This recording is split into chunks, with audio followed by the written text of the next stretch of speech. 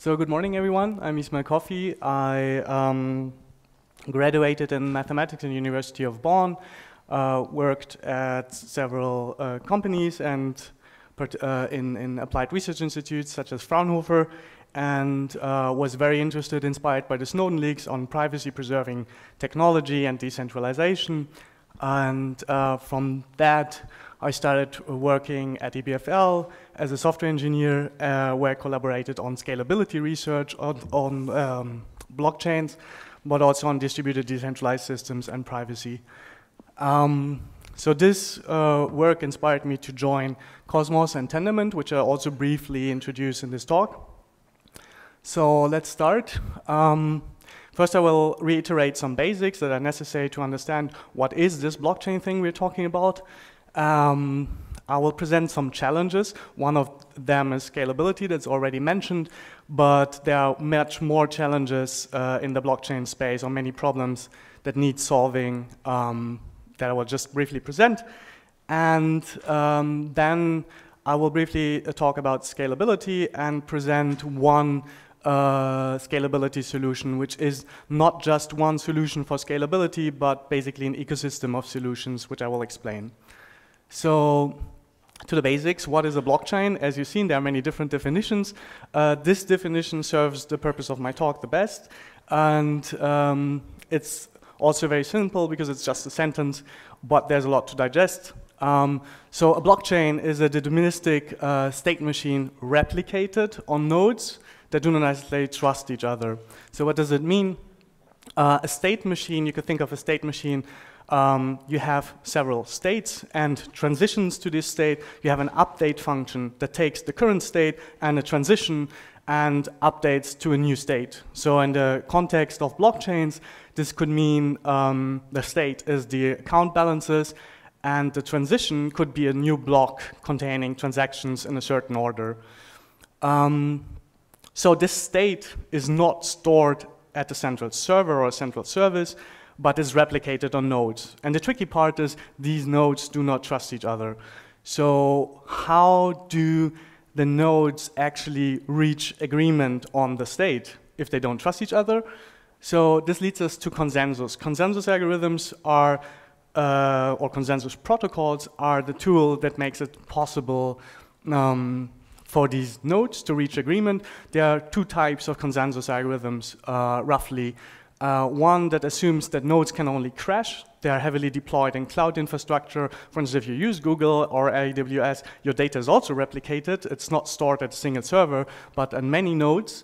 But it only assumes that you're in control of the nodes. So a single entity is in control of the nodes, and you can trust those. So it only operates correctly under the assumption that those nodes can just crash. And the more interesting part for blockchain or for nodes that do not necessarily trust each other is that these nodes can behave completely arbitrarily. They can expose malicious behavior, often called Byzantine behavior, coming from a research paper that tried to solve the Byzantine generals problem, where generals that can only communicate through a messenger try to reach agreement if they should attack a city or not. So examples of these are PBFT and Tendermint. Tendermint I will roughly explain later. So consensus can operate in different timing models. On the very left we have synchrony, which basically means there's an upper bound for a known upper bound for the message delay, for the message to arrive. And there's complete asynchrony, which means that you don't know if there is such an upper bound, or actually no, there is no such upper bound, and messages could potentially be delayed forever.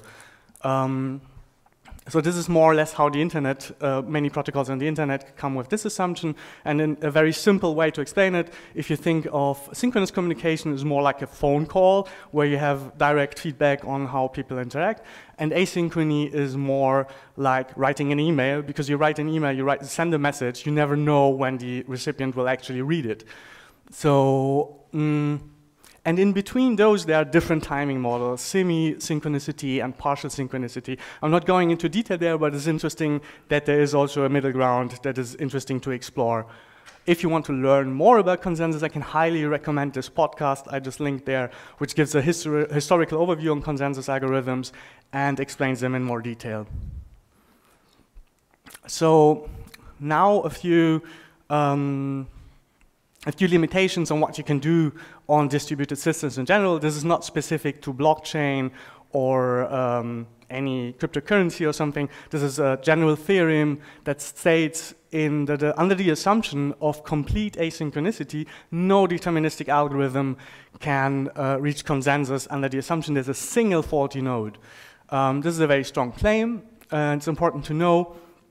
So what is interesting here, it only says for deterministic protocols. And also only complete asynchronous timing model, it doesn't work. So it's actually very necessary that they explore the middle ground. It sets the stage what we can actually do in consensus algorithms. And also you could have probabilistic consensus algorithms. They are not impossible through this impossibility theorem. Another theorem that states what you can do in distributed systems is the CAP theorem that was already mentioned by Ali. So it basically says you can only have 2 out of 3 properties, which is the properties are consistency, which means if you read from, let's say, the database, you get the most recent write or an error. And availability means that you get a reply, you always get a reply from the database, but it's not necessarily the most recent data. And partition tolerance means if you have a bunch of nodes that communicate with each other on the internet, what happens if the network splits and the messages between these 2 groups or partitions cannot communicate. So this is something that happens all the time on the internet, and usually if you build distributed systems, you have to assume that partition tolerance is a necessary property you want to achieve. So you can only trade off basically availability and consistency. So for instance, Bitcoin that was mentioned is available, like trade-offs availability for consistency, because what can happen there is a chain can fork, nodes get blocks that were propagated through the network, but they are not the longest chain that has been mined. So until they get the longest chain, they have to, when they get the longest chain, which is the actual ground truth, they have to throw away all the work that has been done, and then, or if you read before from the blockchain, basically you get stale data that was not actually representing what happened. So next, this brings me to what challenges are blockchains currently facing. So there's this idea of replacing central authorities. The Bitcoin paper itself speaks about replacing central banks, I think, and there's a large euphoria, and people want to live in a kind of decentral world where there's no power agglomeration conglomeration on central powerful authorities. Why don't we see that yet? Why are we just talking about it, and what are the challenges we're facing in these systems? So one big challenge that is often overlooked is usability. So these systems usually, they are built by experts, and they often assume that you know the stuff they know, and this hinders mass adoption. So often if you deal with cryptocurrencies, you have to have a basic understanding of public key cryptography that was mentioned, but I mean, for mass adoption, this is not really good, because most people don't want to know, or probably don't need to know these things. So there's a trade-off to be made here as well about educating the people or building the systems in a way that you don't need to educate them. This is ongoing research, but I think the end-user usability comes after we have actually systems that scale. But it's a very important thing to keep in mind if you build systems. Another challenge that is also often overlooked is developer usability. So if you want to build on top of a blockchain, you want it to be as easy as possible for developers to build on top of that. So in the past, the only solution around has been, for instance, in Zcash did that, which is a very interesting project, by the way. they forked the source code of Bitcoin, changed the inner logic of what happens there, and deployed a new blockchain called Zcash. And this is quite cumbersome and very difficult to do. You have to know a lot of the inner workings of the source code and everything. Ethereum changed that in a way that you can deploy smart contracts, which are basically programs, and you can deploy them on top of the Ethereum blockchain. The only downside to this is you're stuck to the Ethereum blockchain, and you're stuck with the trade-offs that are made in the Ethereum blockchain in terms of scalability and all these consistency and availability properties that underlie these systems. So this is very cool, but it comes with downsides as well. This brings me to the next challenge. Usually if you build such systems, if you think of blockchains as basically replicated databases, these databases are not connected with each other at all. So basically if you have value on one chain, you cannot transfer value to the other chain easily. And the common approach today is you go through a central exchange, or you introduced a central authority again, and that defeats the whole purpose of the blockchain. So yeah, we definitely need a way to these chains to interact with each other, which does not come with the assumption that you trust a single central authority again. Another thing that was also mentioned already is privacy. Actually, blockchains are not privacy preserving per se. So if you think of Bitcoin, for instance, it basically you could think of it as an Excel sheet, which is like replicated on many computers, and the Excel sheet contains the history of all transactions in the public, meaning, like Ian Myers said at DEF CON recently, it's like Twitter for your bank account. This is probably something you don't want. In the context of this research community, you could think of, okay, if I store records of data or hashes of data on the blockchain, which is actually public data, that's totally fine. It's totally okay to store this data publicly. But if you're dealing with highly sensitive medical data, for instance, you obviously don't want that publicly available, or even the metadata maybe of that. So there are trade-offs to be made between transparency, which is a property that blockchains definitely have, so it's very transparent, but you also want some form of privacy depending on your actual use case. And so there are trade-offs to be made, and there's probably also a good reason why there won't be like a single one-size-fits-it-all blockchain solution that solves all the problems.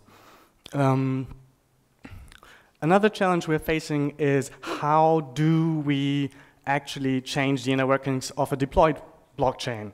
So currently, how this often works is there's communication out of band, then people kind of try to reach an agreement somehow and propose solutions, and then try to convince the community of their approach. And there's actually also no transparency here. Ideally, you would have the voting mechanism on top of the chain, so it's transparent again, and people can vote ideally, yeah, in some form of democratic system, stakeholders of the chain or the community members of the chain. So something that was also kind of mentioned is energy consumption. So Bitcoin uses, as you have heard, something called proof of work, which is not only necessary for consensus, but is mainly also something called a Sybil control mechanism. So Sybil control mechanism is it makes it difficult or impossible for a malicious actor to flood the network with fake identities and take over the majority of the network with that. So in Bitcoin, this is done by finding pre-images of hashes, and this is a very difficult task. Basically, what you can do, you must basically try all different solutions, so it's an exhaustive search, more or less, and this is heavily energy consuming. People use specialized hardware for that, but it uses, for instance, Bitcoin annually uses 73 terawatt hours. So just to make this number a bit more understandable, this is like 7 million US households, or as much as the country of Austria. Ethereum, the numbers are slightly better, but it's still loads of energy consumed. There are people that argue that's fine because we can use renewable energies and energy and things like this. But the question still is it worth it to have this energy consumption? I highly doubt it, but yeah, there's no clear clear answer to this. And the main challenge and the most pressing challenge we're facing is scalability. So scalability means mainly throughput, is how much transactions per second your blockchain can handle, and latency, how long to wait until a transaction is confirmed. And this in major blockchains, which major public blockchains are currently deployed, like Bitcoin and Ethereum, this doesn't look very nice. The transaction per second rate is very low, like through from 7 to maybe a few hundred at max. And this doesn't scale. So if the world would actually use Bitcoin, the system would basically flood with transactions and it would more or less stop working. Another topic in scalability is how do we reduce the data storage necessary for nodes to participate in the network. And also for clients. So the naive approach you commonly use in deployed blockchain system is you have to download the whole chain, verify all the transactions. It's infeasible for many commodity hardware or smartphones. So slightly more on scalability, because it's such a pressing topic. There are basically two different approaches, or two different families of approaches. One is so-called on-chain scalability. So this started off with the blockchain debate in Bitcoin. If you increase the block size in Bitcoin or in all these systems, you can fit in more blocks. But this doesn't really scale, it doesn't really solve the problem because it only increases the throughput with a constant factor, and it doesn't solve latency as well. There is so much academic research, so the research community itself is building blockchains, by the way, and I put on the slide a few publications, the name of a few publications, each of which would deserve their own talk, sometimes quite complex systems, but they're extremely interesting, and the thing I want to mention here is probably in a few years, we will definitely see a scalability solution even for on-chain, for single blockchains on-chain. The downside of all these approaches is, again, it's like a one-size-fits-all solution. They try to build one blockchain. Of course, you have to make trade-offs, and you want one chain that basically scales, but still there's no interoperability involved. And most of them are academic projects, and often there's no proper implementation, but for some, like ChainSpace, there is actually a company that is building the implementation. The other family of scalability approaches, as I said, there are two. The other family is layer 2 or off-chain solutions, where you take off the processing of the transactions from the chain, and you merely use the chain as kind of a settlement layer. Or another analogous would be if you transfer money, you only use the blockchain as kind of a court if there's a disagreement. So there's the Lightning Network, Raiden. If you're interested in those, you should look them up. Also, we have in the audience people that are actually building payment channel networks. And so the big advantage of this approach is that you're building on top of existing well-established systems that have been around for a while. And the downside is you're still limited via the main chain, which is often like Bitcoin or Ethereum. So throughput there, transaction costs, all these things still exist. Often they don't incorporate interoperability as well, and they sometimes introduce the risk of centralization. So what if you could use another scalability approach where you have many parallel chains. They are mainly, so they operate in parallel, and you do the transactions on the particular chains for your particular application or use case. So there are two major projects, Polkadot and Cosmos. Cosmos I'm going to explain. And if you want to see a comparison of those, I linked a blog post that does a fair, neutral comparison on the trade-offs made there. So now to Cosmos. As I said, it's not yet another blockchain, but it tries to build basically a whole ecosystem of application-specific blockchains. Instead of deploying your own smart contract on something like Ethereum, you could also build your own application, which is their own chain, but it's still able to communicate with all other chains. And with this approach, we try to solve scalability, interoperability, and usability. So Cosmos is powered by Tendermint BFT, which is the consensus algorithm. If you remember, so it's a perfectly Byzantine fault-tolerant consensus algorithm, which operates in the partial synchronous, so in this middle ground. So the key takeaway here is it's very fast. It can take thousands of transactions per second and produces a block every 1 to 3 seconds.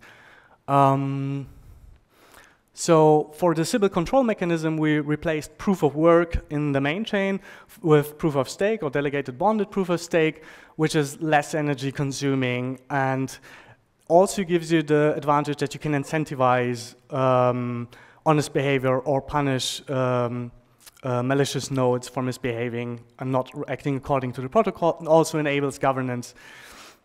So I want to highlight a little how Cosmos works and what you could do with it.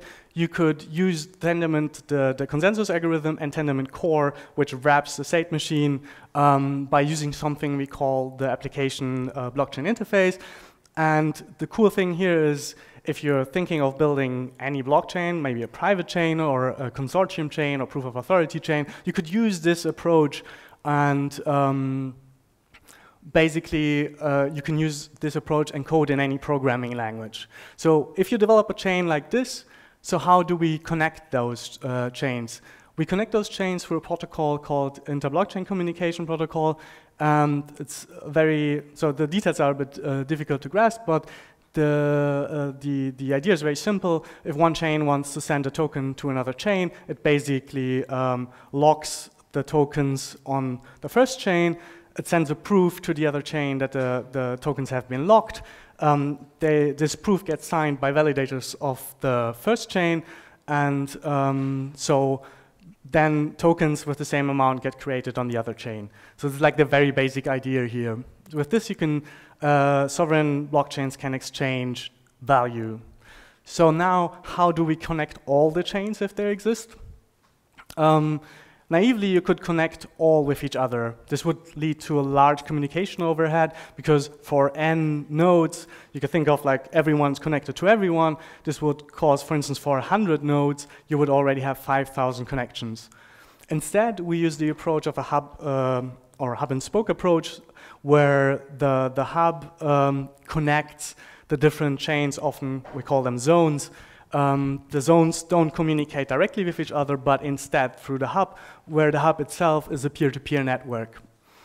So if this is not enough for you, and you still think, oh, maybe there's an easier approach, how could I build a blockchain myself? I recommend you to check out the Cosmos SDK, which is a set of libraries that makes it extremely easy for you because some design decisions are already taken care of. And the only downside is you're stuck to the programming language Go. For now, we also build other SDKs soon. And this is ideal if you want to build a public proof-of-stake chain. And it's a modular design. You can use existing modules. You still have to code, but it's much easier. You can learn more at on the homepage I linked there. So the main takeaways, there are many challenges in the blockchain space that are hindering mass adoption, although there's a big hype. Scalability is the most pressing one. There are many, many smart people and well-funded smart people that work on these on the scalability problem. So we will probably see a solution there. It's appropriate to be optimistic here. Cosmos is one scalability solution that tries to establish a whole ecosystem. We often spoke of trade-offs, and not every application you want to build has to use the same trade-offs. So here you can explore all kind of different trade-offs and build your own zones according to the specific needs you have. And the cool thing about this, you can also, if this research continues and, for instance, privacy research continues, you can plug in another zone that makes use of this, and it's, the whole system still exists and operates in the same way. Thank you very much. I hope I didn't confuse you too much.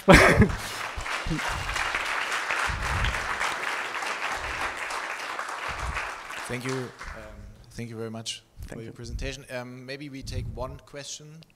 If there's a question, yep. Hi.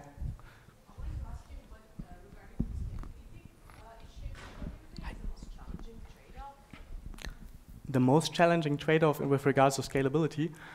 So I think you always have to make trade-offs between things like decentralization, security, and yeah, scalability basically. So these are the trade-offs you have to make.